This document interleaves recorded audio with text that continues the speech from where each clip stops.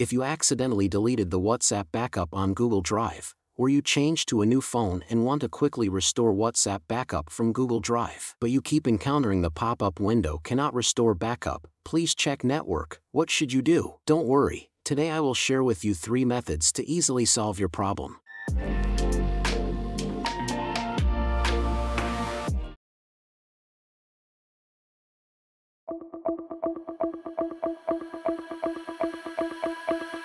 Firstly, make sure WhatsApp is installed, then install and open WhatsApp on your phone, then verify your phone number and then enter your phone number and complete the verification.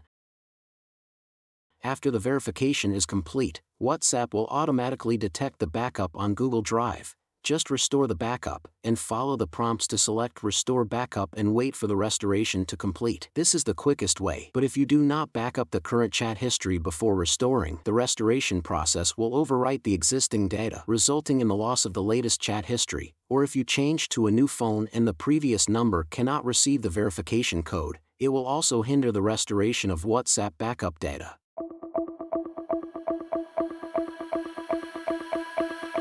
Here, firstly, use a browser to access Google Drive and then log in into your Google account. Here you can find the backup in My Drive. The backup file of WhatsApp is usually stored in .db file format. Now download the file to your device and restore it using local storage in WhatsApp. However, this method requires root permissions, so we do not recommend it to ordinary users.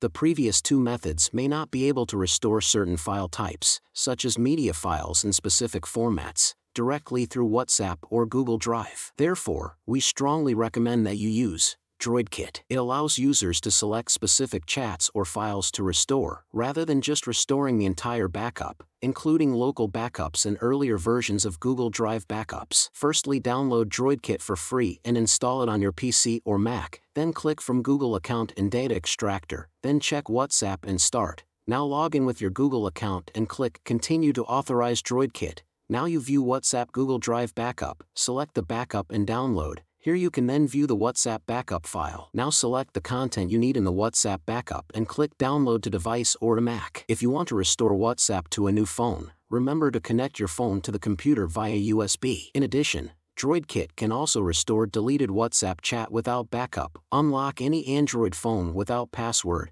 pattern and PIN, etc., and easily bypass FRP lock. You can download the latest version of DroidKit to see how it can help you solve WhatsApp recovery and other Android problems. Thanks for watching. If you found this video helpful, please give it a thumbs up and share it with your friends. Don't forget to subscribe to our channel for more tech tips and tutorials. See you next time.